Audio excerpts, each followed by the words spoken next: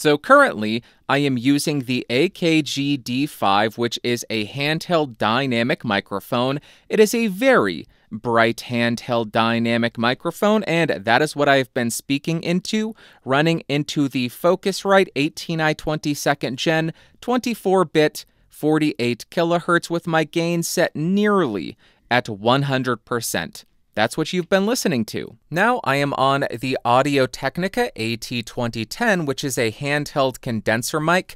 This costs, I think, $110. Because I couldn't find the Rode M2, I figured, hey, this one's a similar price. Let's compare the AKG D5 to this. So here is how this is sounding. Much brighter, much more natural sounding to my ears compared to the specific microphone you're using.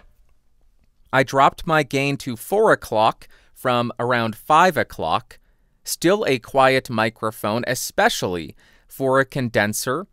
This is going to have a higher self-noise compared to a large diaphragm condenser as well, but there you go. This is what a handheld condenser sounds like compared to a handheld dynamic. Now I am on the SE Electronics SE7.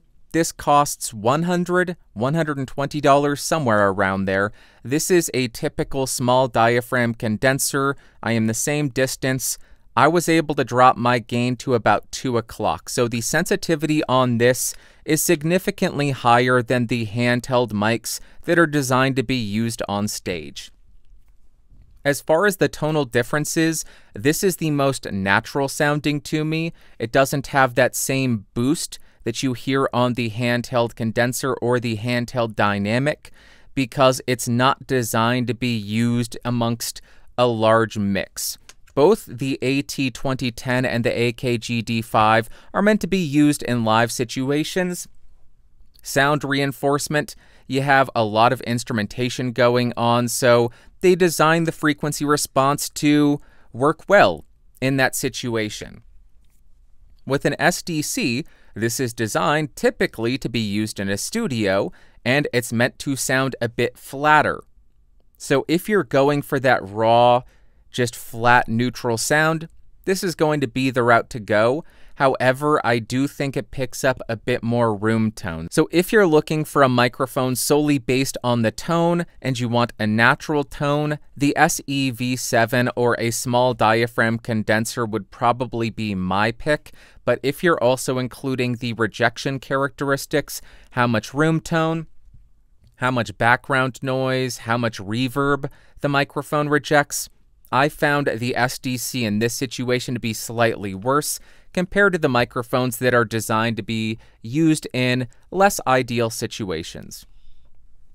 I hope that was helpful in your decision between handheld dynamic, handheld condenser, and small diaphragm condenser. Maybe what you could do is invest a little bit of your budget into some sound panels or some sound blankets, and you could lay those blankets down or those towels down on your desk to reduce the amount of reflections off of that hard surface, and that would yield a better result. Now let me go ahead and give you the advice that nobody searching for gear wants to hear. You do not need to buy more equipment. The audio that you're getting out of whatever microphone you're using, in this specific case the AKG D5, that's more than sufficient. Unless you are doing voiceover for some massive multinational corporation and it is a huge advertising budget, a dynamic microphone will be fine. A handheld condenser will be fine. An SDC will be fine. An LDC will be fine. So unless you're making money with it, you do not need to upgrade. Unless you have very picky clients, chances are you do not need to upgrade. Try giving it a go with the microphone that you have. See how you enjoy it. See what kind of feedback you get from the client that you're recording for.